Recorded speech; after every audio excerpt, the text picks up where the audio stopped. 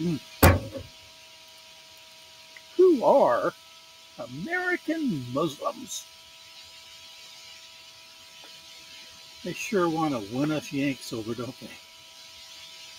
Hey, a lot of money in this country, and got a lot of people become Muslims. They become something. They can't figure out how to become themselves, so they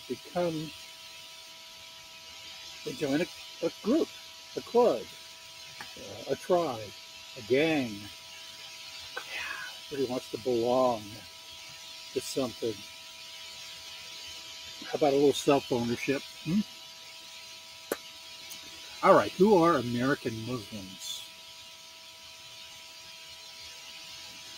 That's kind of a clumsily phrased. I guess what they're saying is, let's talk about some famous people that are Muslims. They'll probably not do any sports celebrities. They'll probably stick with anybody that can connect to, civil rights or science or some shit. Let's see. There are over 8 million Muslims who live in the United States, representing every race, ethnicity, and culture. And welcome to America, in case I haven't told you yet.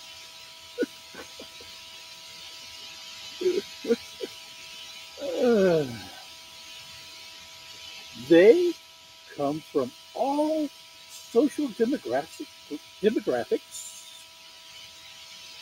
and contribute to American society as entrepreneurs, engineers, industrialists, physicians, scientists, and teachers.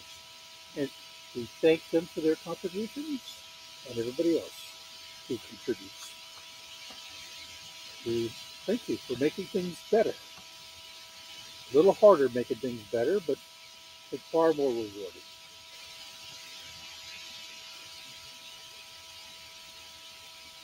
Many were born in the United States, others migrated to America seeking a better life. The first Muslims in America were West Africans who traded with Native American tribes prior to Columbus. Later, large numbers of African Muslims were forcibly brought to the U.S. to work on plantations as slaves. Very few retained their Islamic identity. They had to become Christian instead. But,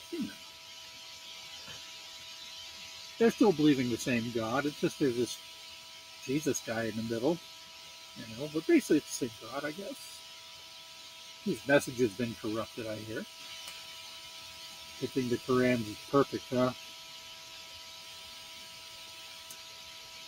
Today, many African Americans are rediscovering their Islamic heritage.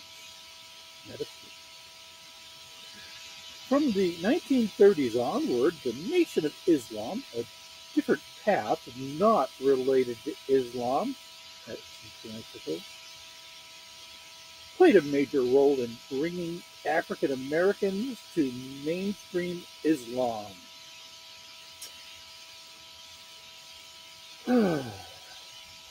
Many who joined the nation, such as Malcolm X, left it after realizing that the true teachings of Islam were universal and not restricted to a chosen race or people.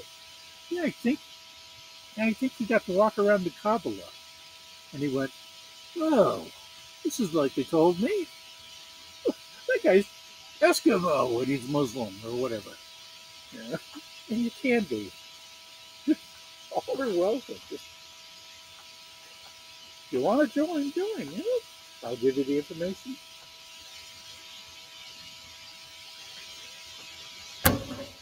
All right.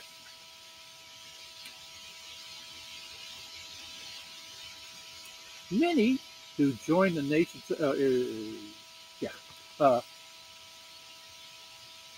like their fellow countrymen, American Muslims were shocked and saddened when terrorists attacked their homeland on September 11th, 2001. Just like a lot of Baptists and fundamentalists and holy rollers are probably saddened when the Oklahoma City building was blown up with children and people. And those, like I said, the perps were Christian. So, no, we're not conflating Islam with jihad, even though, or at least the way the terrorists use the word. I think jihad also means just a struggle, a mission, a crusade, something. Maybe not that last one. It's taken and has an ugly connection. All right. In today's post 9/11 America, Muslims have taken on a new role, bridging the gap between the Muslim world and America, and educating the rest of America about the true and peaceful nature of Islam. That's sweet, but I think Americans are probably way behind on just figuring out what America means, what democracy means. Because so many would just throw it in the wastebasket so that they could own the other side. So, definitely not saying I'm just down on Islam. I am saying that I'm pretty much down on religion in general, and that's an honest statement. But I'm also intrigued by it and always have been. This is what I'm doing here. I'm just experiencing it. This is sort of a reaction video, I guess. So I want to hear what your reaction is and your suggestions and your ideas. So chime in, and I'll see you in the next video.